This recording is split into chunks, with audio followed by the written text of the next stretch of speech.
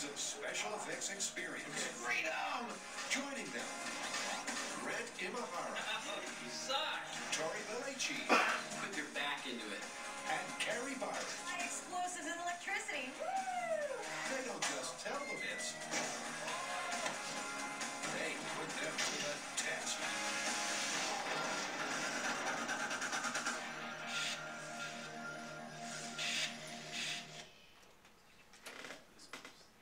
Welcome to our sermon series for prime time. As you can see, the first video, or the first TV show today is Mythbusters. This has been one of my favorite TV shows for a long time. It's educational, it's fun, and they always blow stuff up. Unfortunately, today I won't be blowing anything up. But it always kind of reminded me of Bill Nye the Science Guy for grown-ups. It was a fun way to learn.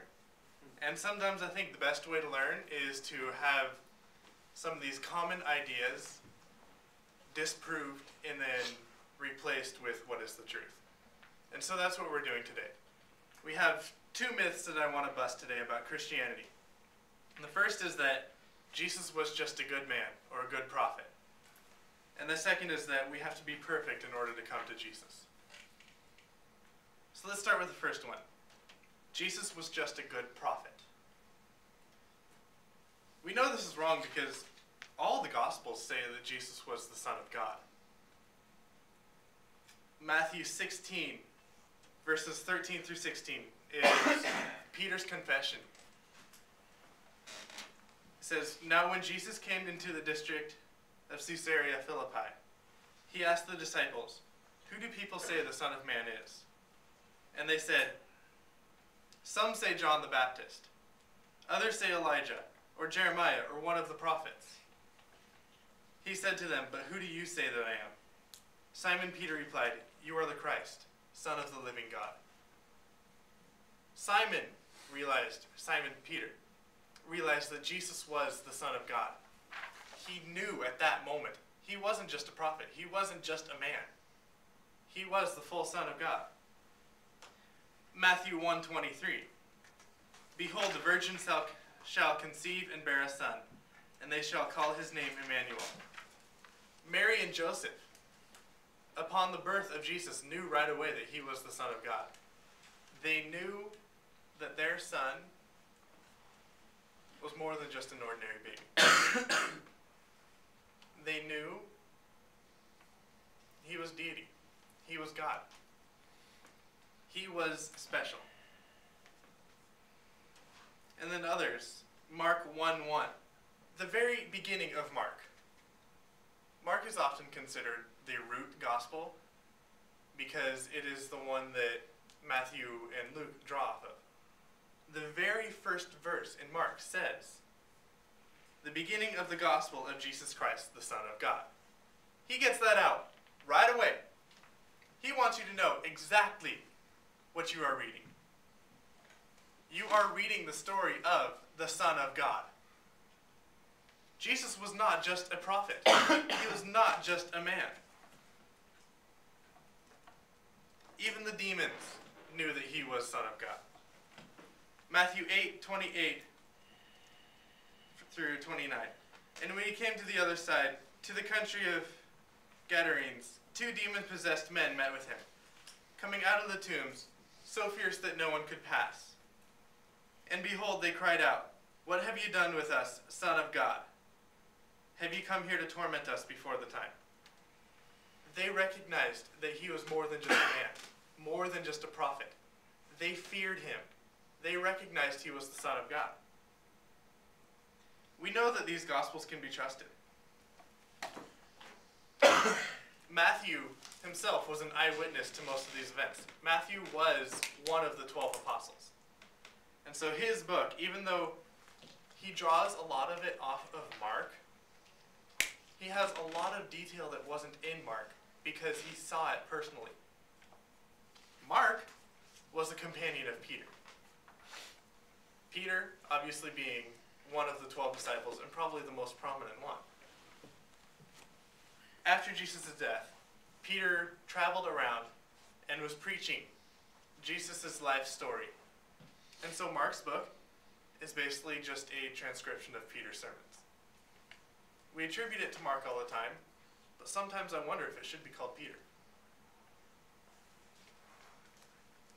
We also know the Gospels can be trusted because something so momentous as a new religion being started has been recorded in history. The Romans kept track of things like this. They obviously knew when what they considered a cult was being started. They feared it. They tried to push it down. They also kept track of who was being crucified. And so Jesus' crucifixion would have gone into history books. It would have been kept as a record. Jesus of Nazareth crucified. I don't know what they would have said. That's the other point, is that Jesus really did die and really was raised from the dead. We know this because Paul just flat out says it.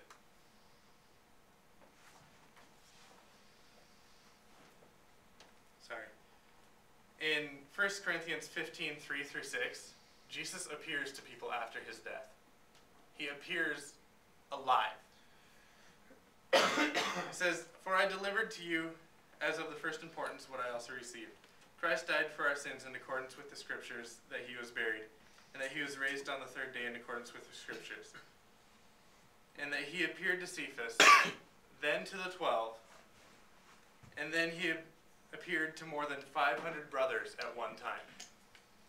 So it wasn't just that the 12 apostles decided, hey, let's pretend that Jesus lived and make everyone believe it. It was 500 people scattered throughout the nation of Israel, probably some in Rome, probably some in other countries. 500 different people saw Jesus alive. So it wasn't that Christianity started as this little tiny movement in the center of Jerusalem.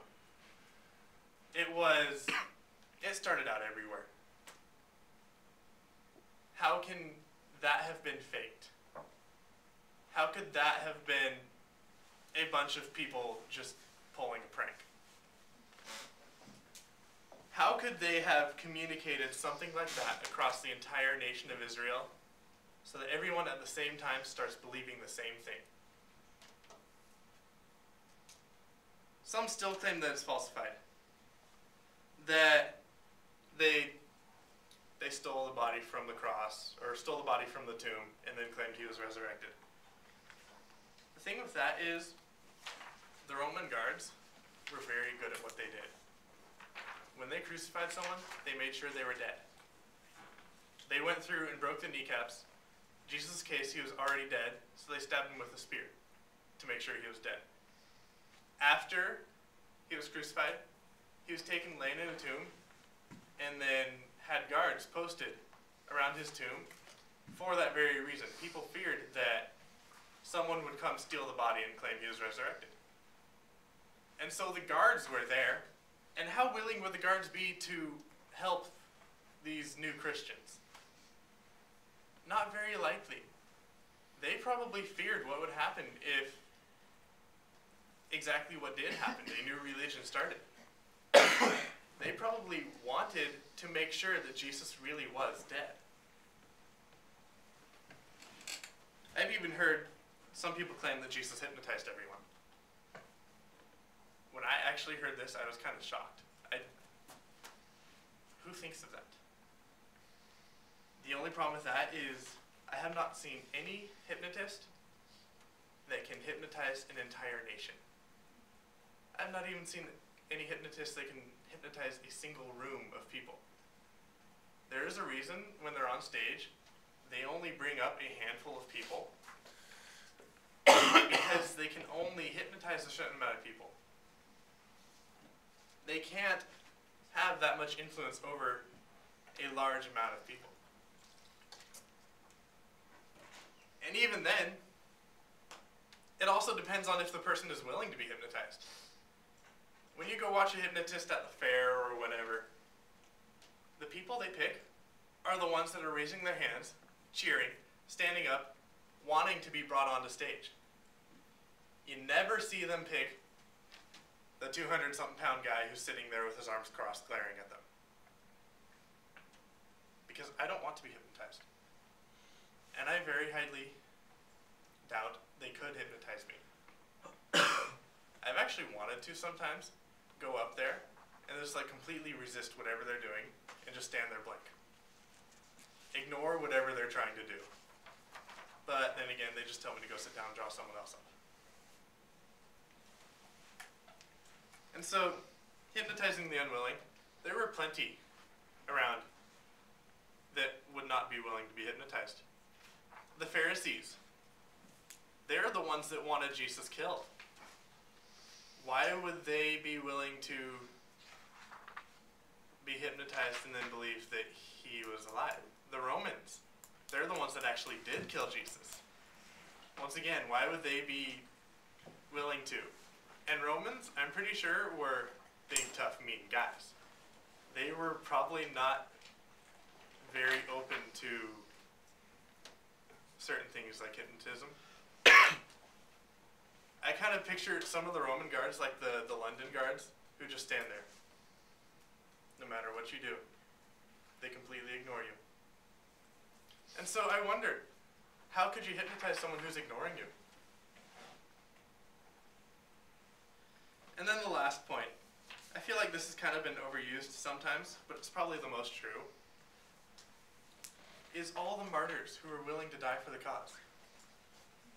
All the apostles, except one, were martyred. Judas killed himself, and I think it was John died of natural causes. The 10 others were all martyred. They died because they were preaching something that no one else really agreed with. Why would they be willing to die for a cause that was fake? And so, going back to the idea, Jesus was just a good man or a good prophet. I don't see how people can believe that. There were too many things in his life. He performed many miracles. He died and then was raised from the dead, and he had people willing to follow him unto death. How many people do you know of that have followers like that? Our next myth is that we must be perfect before we can come to Jesus.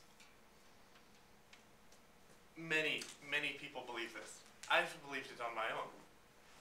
That we have to fix ourselves up before we can become Christian. Or before we're worthy to do whatever he wants us to do. Before we can be called. The Pharisees obeyed the laws and traditions. They held the law to the letter. They were probably considered at that time the most righteous people in the land. But yet Jesus did not like them. He loved them. He loved everyone. He had so many conflicts with the Pharisees, though. They were the ones that were constantly trying to disprove him. Just because they were appearing to everyone to be good and righteous doesn't mean that they were necessarily worthy to come into a relationship with Jesus. And I think sometimes we think of ourselves like this. We try and fix ourselves. We try to behave on our own. We try to do all these things, but we don't necessarily realize that just because we behave and we act good and we're not breaking the law doesn't mean that we're going to get into heaven. We have this idea that we have to be perfect. We should strive for perfection, yes, but perfection isn't necessarily possible. Paul states in Philippians 3:12-14, "Not that I have attained this already, or am already perfect, but I press on to make it my own, because Christ Jesus has made me his own. Brothers, I do not consider that I have made it my own. But one thing I do, forgetting what lies behind and straining forward to what lies ahead. I press on towards the goal, for the prize of the upward call of God in Christ Jesus. Paul right there states that no, he's not perfect. Paul was probably the furthest from being perfect. He was the one that was hunting down Christians, preaching against them. He was the one that held the coast while Stephen was being martyred. And yet, God still used him. God still called him. And Paul became one of the greatest missionaries we know. We also look at the fact that Jesus hung out with the tax collectors and prostitutes. Probably what was considered the lowest class in the Israelite society. Matthew himself, the apostle Matthew, one of Christ's main followers, was a tax collector. He was one that was probably hated by everyone. He took money from the Israelites and gave it to the Romans. They considered him a traitor because what he was doing supported those who were oppressing them. The other apostles were fishermen. Now, when I think of fishermen, I don't think of people who are happy-go-lucky, view everything as perfect and optimistic. I think of these gruff guys who, when they stub their toe, they swear. If they don't make a very good catch, they go and drink and get upset about it. It's just the kind of lifestyle. They're abrupt. They're not very refined. And so, obviously, they're not perfect. And even Mary Magdalene herself was a prostitute. Jesus, one of the only female followers that we hear of, was Mary Magdalene. And we consider that she was a prostitute, and according to Luke, she was even demon-possessed. Luke chapter 8, 1 through 3. After this, Jesus traveled about from one town and village to another.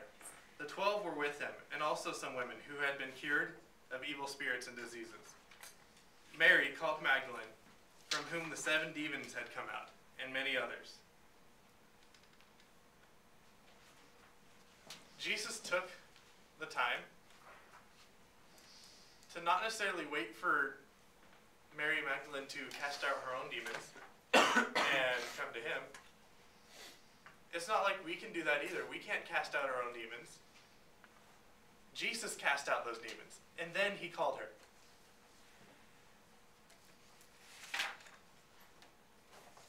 So to end this, I think about the fact that God gives us strength to do all things. There are many things we struggle with that we just can't put aside like that. Some of us have addictions, bad habits.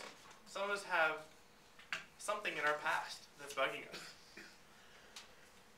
Philippians 4:13 says, I can do all things in Christ who strengthens me. It doesn't matter what we're addicted to. It doesn't matter what habits we've gotten into. It doesn't matter what we're doing. If we believe and trust in Christ, he will save us. I'm sure this will be covered more by Hendry in the Extreme Makeover. But let's look at what has been said, or what the 2 myths.